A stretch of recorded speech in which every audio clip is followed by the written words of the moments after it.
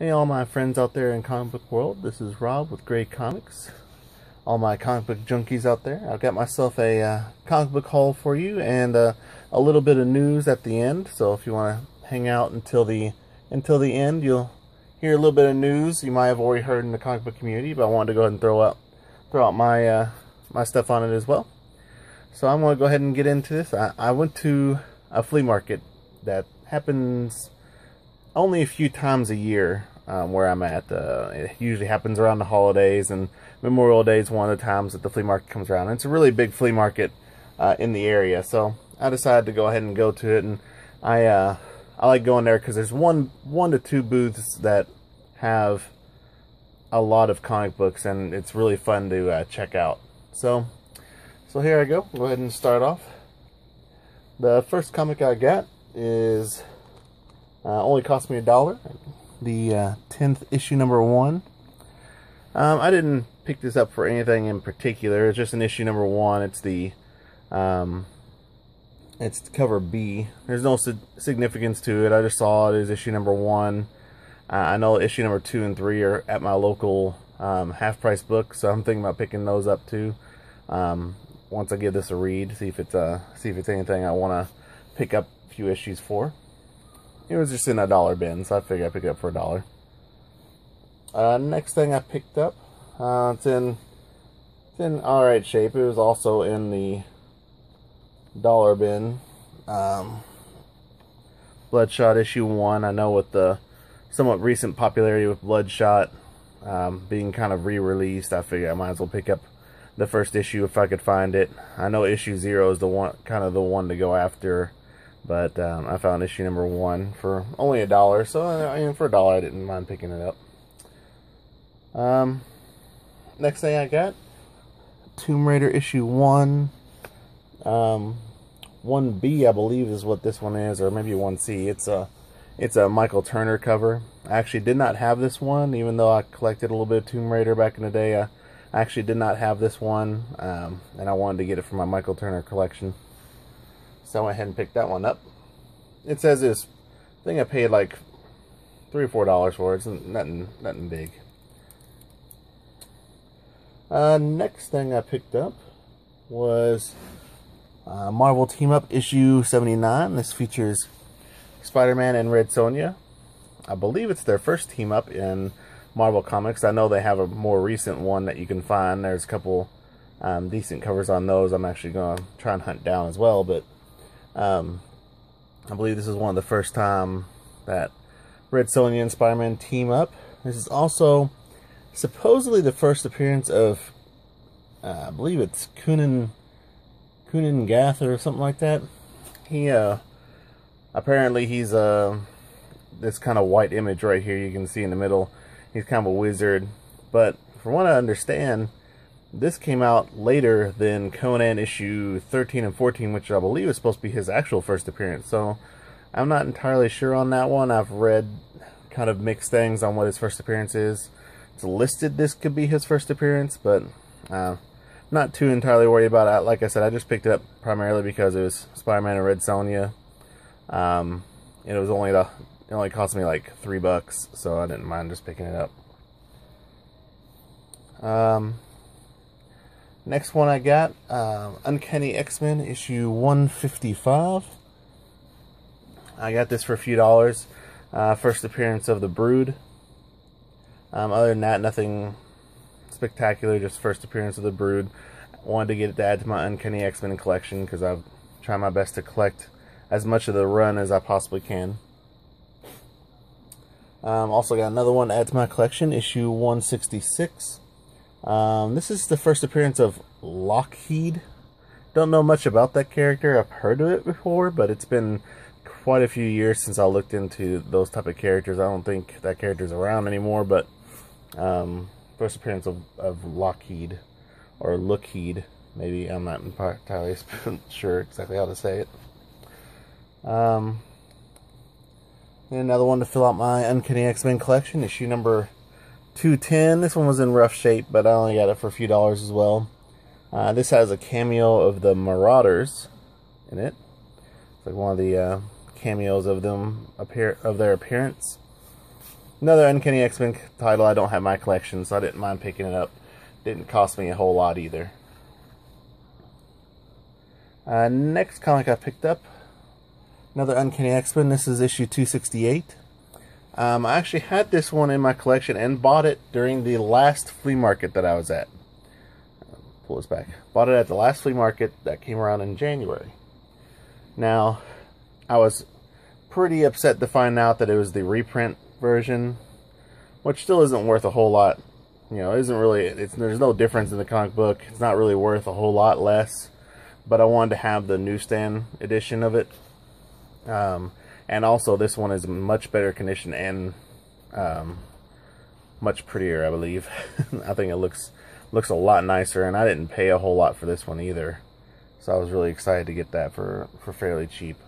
In fact, I think I got all the Uncanny X-Men's right here, plus a couple others for only about 20 or 30 bucks. It wasn't too bad.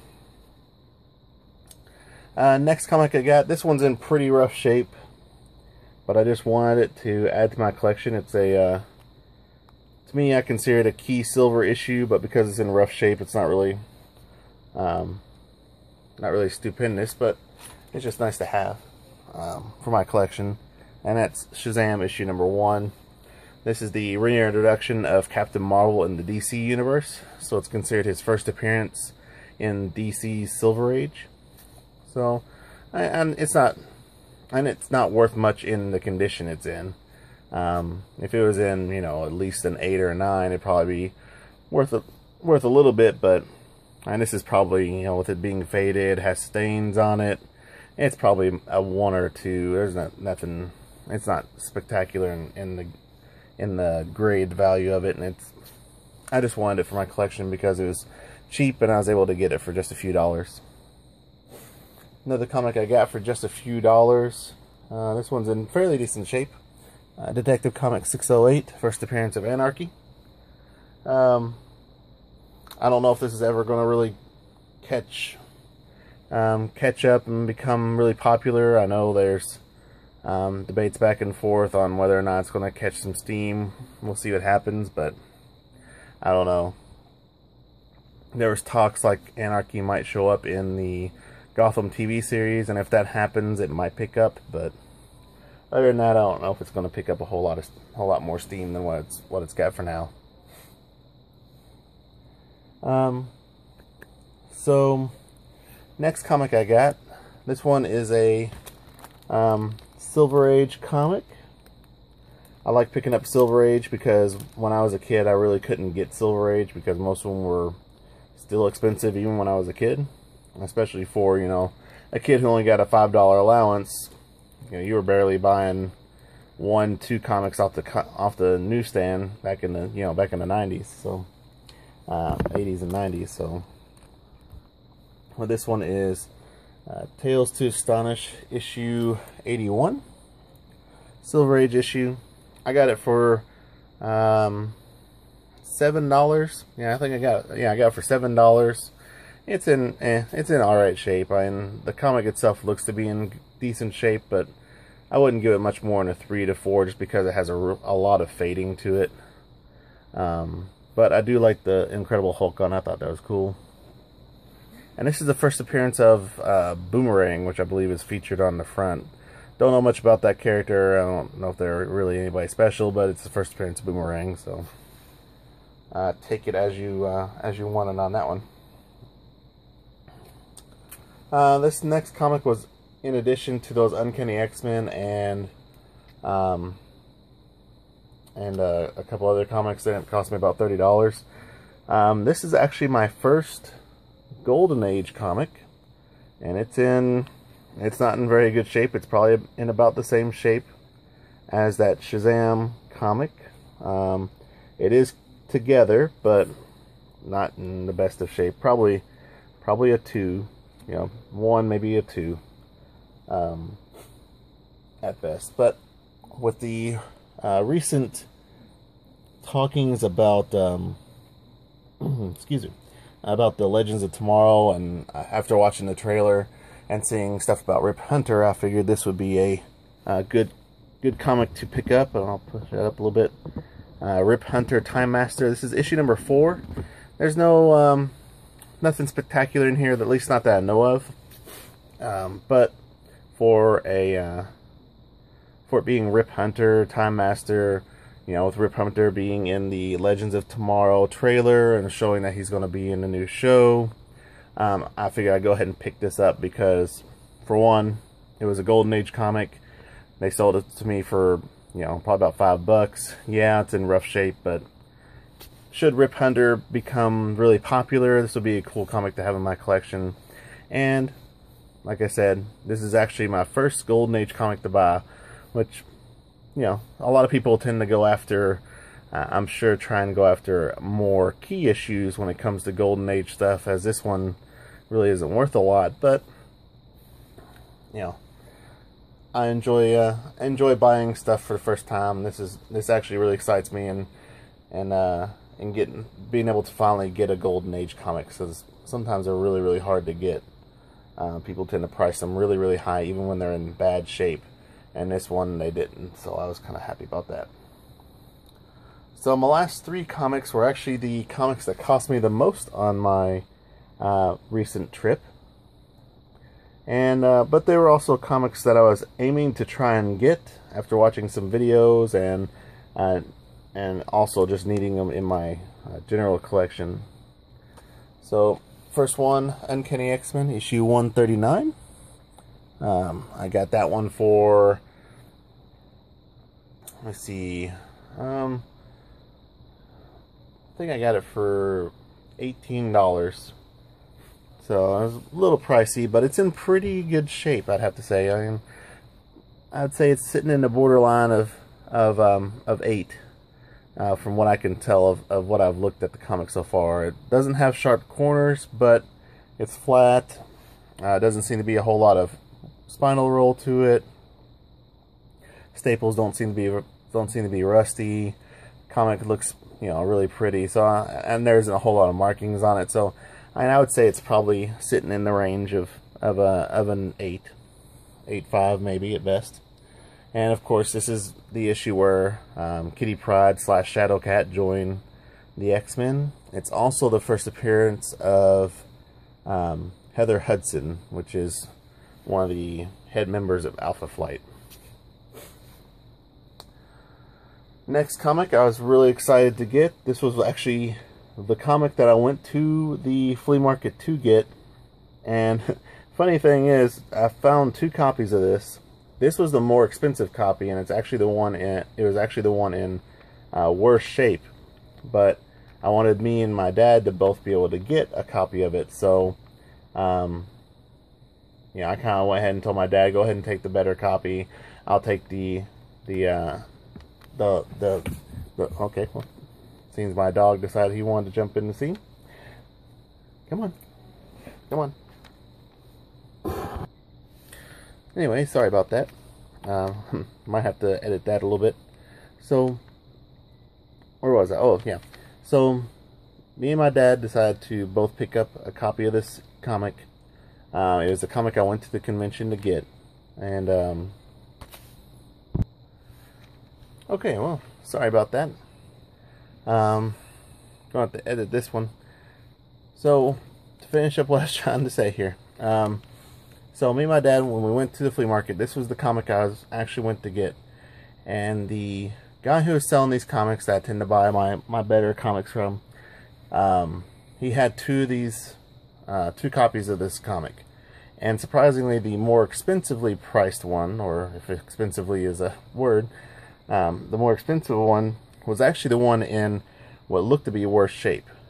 There's one that I would say was probably in a 8.5, and then one, which is the one I have right here, that's probably in a 6.5 to 7. But he had this one priced higher. I talked to the guy and said, hey, you know, this one's priced at 45. This one's priced at 75. The one that's priced at 75 looks to be more, you know, to be in more shape. I'm trying to figure out which one to get. And he said, well, you know, choose whichever one you want, and I'll give it to you at the better price. And I said, okay. I was like, I can do that. And I was like, well, you know, since my Dad's checking out separately. Can you give us both the same price for the same comic? And he said, yeah, that's fine. So I told my dad, I was like, here, go ahead and take the nicer one. I'll take the less nicer one. The way that he does it is he has the prices on the comic books and he takes half off. So he had one for 75, one for 45. He took off half of 45, actually it's 48, half of 48, so it was $24 a piece. So I ended up paying $24 for this. It's in probably about a 7.5, maybe even a 7 based on some of the bins. I'm not 100% sure. I'm not the best at grading. There's not a lot of spinal roll. There isn't a whole lot of issues with the cover on the spine side, but on the non-spine side there's a couple little bins and then some markings on the bottom. And that's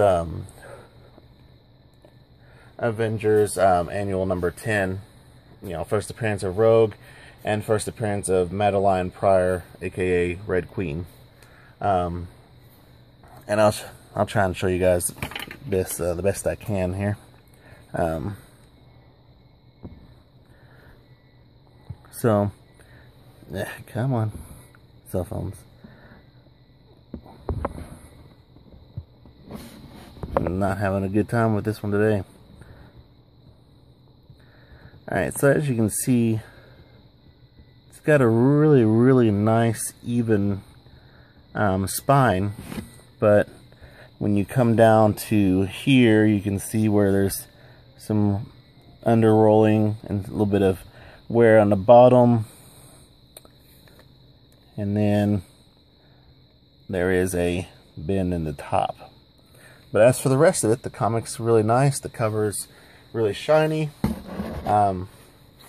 So in other words, the comic's in pretty good condition. I'm not a master grader or anything like that. I'm saying it's probably going to be a 7, 7.5. Some of you guys out there who might have seen better grades might disagree with me, might say it's higher, might say it's lower. You know, if you want to leave it in the comments what you think the grade is on that one, I'll be happy to look at it and respond. That's perfectly fine with me. And then the last comic, which was the other comic that I went to the flea market to look for, he also had this comic. He only had 2 copies of it, so I grabbed the better copy. And of course he had it for half off, so he had it marked, like the actual price is marked about what it's worth right now.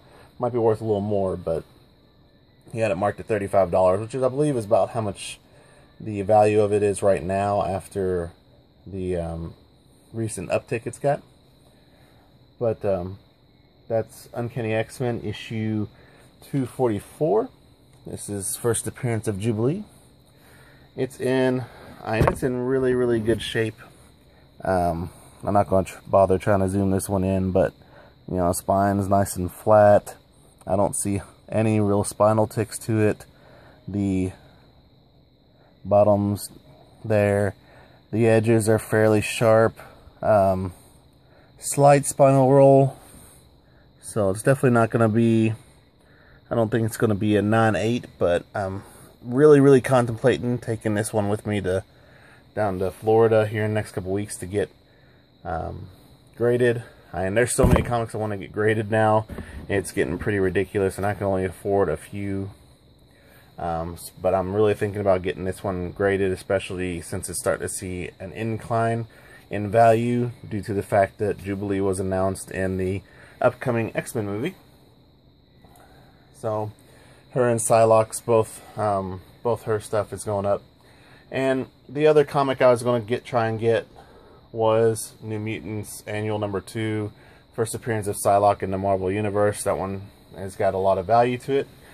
But unfortunately, I only found one person who had it, and his copy was in fairly rough shape. I would have given it probably a 6 or maybe even a 7, and he was selling it at $36. By the time I made it to his booth, I was already starting to run low on money. I'd already bought pretty much all these comics right here. I pretty much bought them all, so I was already out of money. I'd already spent over what I'd planned on budgeting anyway, so I decided not to get it. So that's my comic book haul. For those of you who are nice enough to wait out till the end. I do have one quick little announcement to go with. As seen in one of the videos that I tend to watch. I tend to watch We Love Comics videos a lot. He's a really cool guy. I like him. If you aren't subscribed to his channel, I'll put a link into the description so you can head over to his YouTube channel and subscribe to him. I recommend him a lot. He's really informative. He keeps up with comic book history, and he has a lot of really good hauls and unboxings and things like that. Really informative page. If you don't already subscribe to him, you should. But I wanted to show you guys this. He recently showed this on one of his videos that I saw today. There's a new movie / TV production in the talks, and that is based on this character right here, Static. Static shock to all of us who watched the cartoon series back in the day. This is his first appearance. There are TV / movie talks that Jaden Smith is looking into filling the role of Static. So this comic has immediately gained a huge uptick in the probably $20 to $30 range for this particular comic. I've seen it go on as high as $25 to $30 and as low as $15. Now, I was fortunate enough, like you can see right here, I was fortunate enough to pick up 4 copies of this back in January. I saw it on someone's channel. They were talking about how, you know, there were some talks like they were thinking that they were looking towards using Static in the new Teen Titans TV show they were looking at making. So it saw a small uptick from being only a few dollars to worth about $15, and then it slowly has declined back into the $10 range. And then after the recent news announcement, it has seen a huge jump. We Love Comics, you know, covered that in his video, and if you want to watch it, like I said, you can check out the description. He has more information on it. But I was fortunate enough to pick up 4 copies of it, and I want people to be extra aware of it. He wanted us to share that, so I'm sharing it in my video as a friendly thing towards him, and I wanted to thank him for that. So thanks a lot, guys, for watching my video. Sorry for the quick editing. There were some interruptions in the middle of me filming, so I had to kind of edit around it. You might see some weird stuff. I apologize, but I hope everybody continues to collect and check out some more of my haul videos. I've actually got quite a few more things to show you guys that I've bought in the past few months. It's been a while since I've actually brought out a haul video, so I wanted to kind of go with newest to oldest hauls. I've almost got probably a good month's worth of hauls that I haven't even shown you guys yet. I don't even remember what haul I've shown you guys and what I haven't, so it might take me a little bit of time to figure that out and let you guys see what I've gotten. But there are some pretty fun things that I've picked up here or there. So thanks a lot, guys, and keep on collecting, keep on being comic book junkies, because that's what I enjoy being. Thanks, guys.